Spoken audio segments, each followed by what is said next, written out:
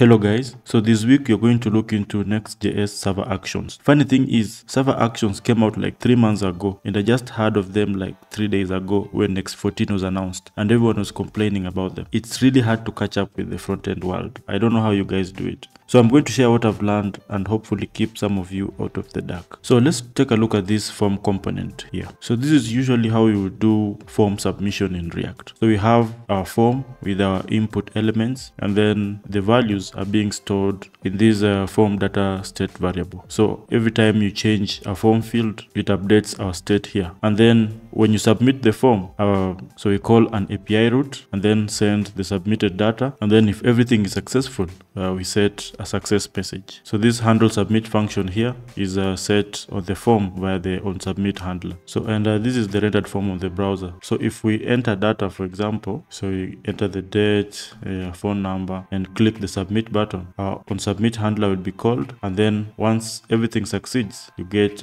this success message here. So this form works properly by any standard. So if we, for example, disable JavaScript and then we refresh the page, and then let's try entering new data. So we put the date, then we put the phone number. So with JavaScript disabled, if we submit the form, nothing happens and the page just refreshes, but the data is not sent to our API endpoint. So one of the problems with doing a form submission on the client is it would work with JavaScript disabled. So that is where server actions come in. So server actions will allow you to run server only code inside the client. So you can do form submissions on the server without having to add event listeners, for example. So our task is going to change this form component to use server actions. So let's get rid of all these state managers and also the handle submit function. So let's remove the onSubmit handler too. Remove this code that's referencing state variables. So we can also get rid of all these change event handlers that are referencing the state managers. So you just left with a bare form. So let's also remove this use client directive that marks this form as a client side only. Remove the use state import. So this is the form we are left with, just a bare form. So a server action is just a function. So for example, we want an action that submits this form. So we can, for example, add an async function called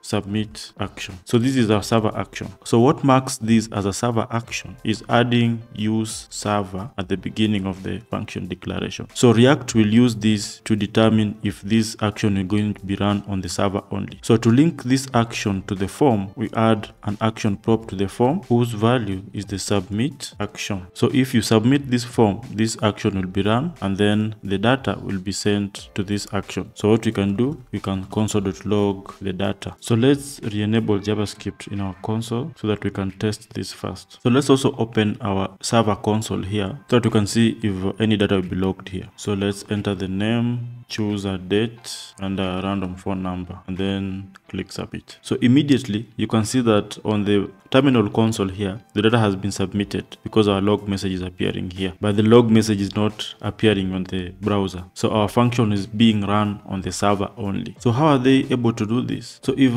you look in the network tab, you can see that a fetch API has been sent. And if we inspect the payload, so let me make this a little bigger. And if we inspect the payload, you can see that the data that you have entered here has been sent via this fetch request. So it's almost the same method that we were using earlier, but now this method eliminated the use of our API routes. So we did not send any API request, but Next.js sends it for us in the background and reconciles the data for us, and then we are able to access it in this server action. And then one other thing I want to highlight is that you remember I mentioned that our form initially could not run with JavaScript disabled. So let's try disabling JavaScript and see if this runs. So Ctrl+Shift+P disable JavaScript, and then we can refresh the page with JavaScript disabled. So let's also open our console here to see if the data is submitted. So let's enter a name, another random date and another random phone number, and then submit the form. So you can see that form submitted data. You can see the data logged into the console here, all without running any JavaScript on the browser. So that's also another insane achievement. Imagine the JavaScript bundle size that you'll reduce by running most of your stuff in the server. So also, these server actions doesn't have to be inside your component like this. You can declare it outside of the component. So for example, we can create a new file in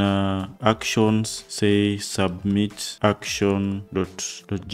So let's move this submit action from here into our new file. And then because this action lives in its own file, we can move this use server declaration at the top of the file instead of inside the function. And then we can export the action, and then inside our form we can import it. So putting the actions in a separate files allows you to have multiple actions, for example, in one file instead of declaring them inline. So this moves us to the next step. So if you have noticed, we don't have the success message that we are displaying here. So you want to be able to submit the form. While the form is submitting, maybe disable this submit button, and after the form has submitted successfully, we want to show the success message here. So there are two hooks that ship with the server components that will help us do that. So one of them that manages form state is called use form state. So let's declare a new variable here and then use the use form state hook. So use form state accepts two props. So one of the props is the action, which in our case is the submit action, and another prop is the state. So for example, we want to store the success message. So let's call it the message. So this returns the state and then the action, which is the function that will update this state. So instead of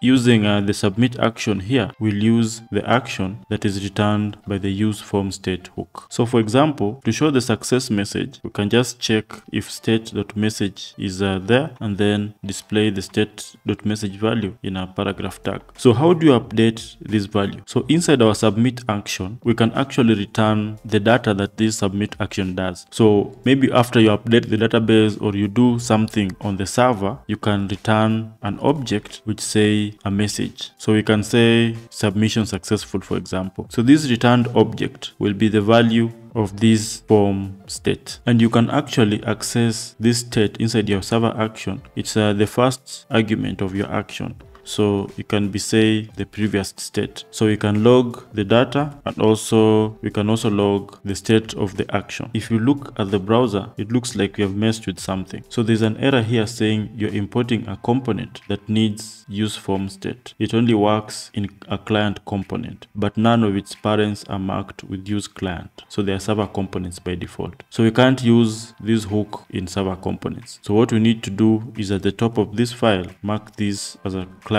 component using the use client directory. So that fixes the error message for us. So let's try the submission process and see if everything works. So let's enter the name, the date of birth, and the phone number, and then click submit. So you can see the message is updated, and you see the success message here, and the data is also sent to the server. So another thing we need to do also is disable this button when the form is submitting, so that if someone submits a form, you have to wait for it to complete submission before you submit again, to prevent spamming the submit function. So for that, there's another hook called use form status. So that hook returns an object. So use form status. So this hook returns an object with a pending value to show us if the form submission is pending. So we can, for example, disable this button if the form submission is pending. So let's test this, and we can also disable JavaScript just to see if this is working with JavaScript disabled.